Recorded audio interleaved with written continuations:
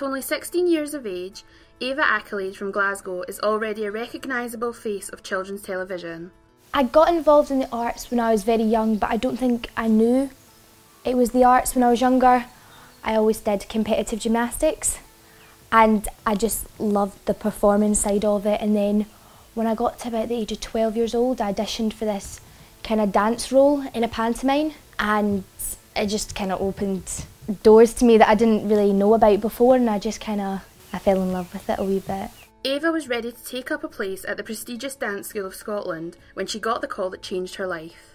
Eubah is now playing Lily Watson in the new CBBC series Eve, a sci-fi series about a robot that's trying to pass herself off as a real teenage girl. She loves performing, but she's not overly showy-offy with it, which is nice, although I don't know if her younger sister would agree with that.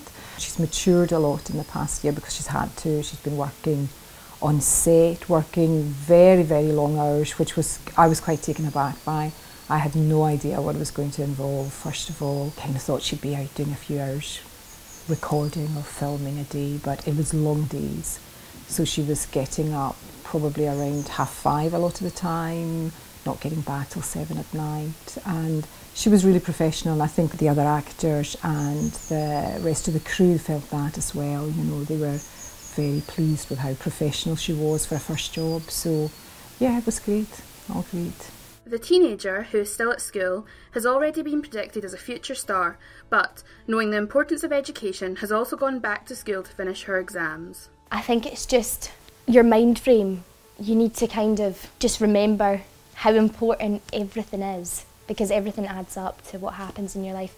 And I think the main thing is just focusing and just understanding that some things you just need to get done, you know? Just need to get it over and done with and just do the best I can. So I've found it difficult, but it was good. I managed to do it, so I'm still trying. It'll be good.